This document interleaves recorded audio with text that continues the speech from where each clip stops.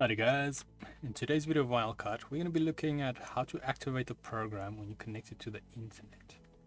Otherwise, let's have a quick intro first.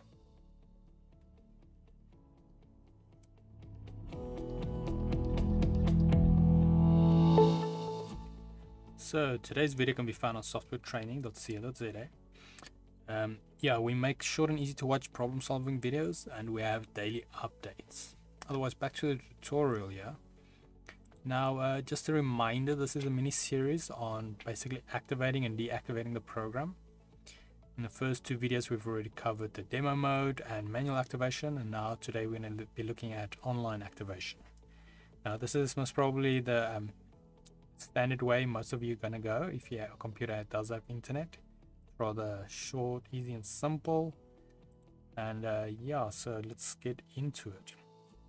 So now what you want to do is, after you've started your program, you'll be met with this little screen that just tells you basically about the demo mode and what you can be expecting.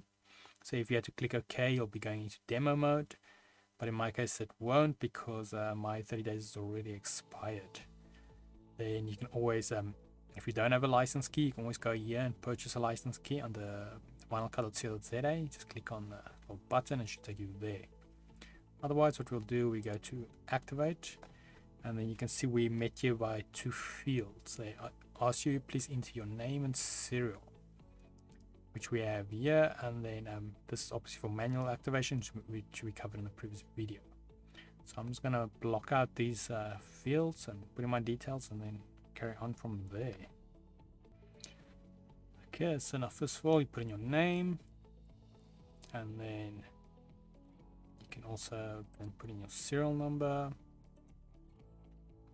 Just gonna paste that in there, and then yeah, then what you want to do is you go to and click OK.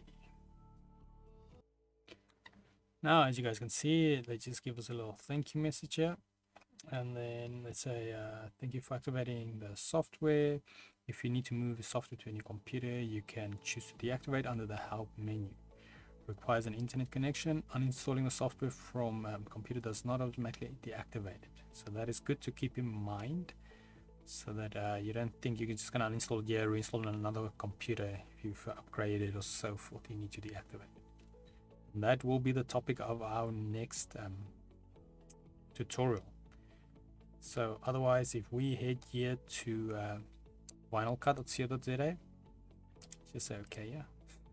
It's probably going to start the program for me now, but yeah, so in any case, so if we just going to say no, minimize that. So anyways, where was I? Yeah, so if we go to software VinylCut.co.za, the program is freely available here, like I mentioned in the previous or the first tutorial. Just click on the downloads and it will take you to the right place. Then otherwise, under softwaretraining.co.za, we have a variety of different softwares we do cover, and also you can isolate your search on the top right here if you're looking for anything specific. But if you do not find what you're looking for, you can always go here, request a training video, then we will make that video for you. Otherwise, thanks guys for watching, and cheers.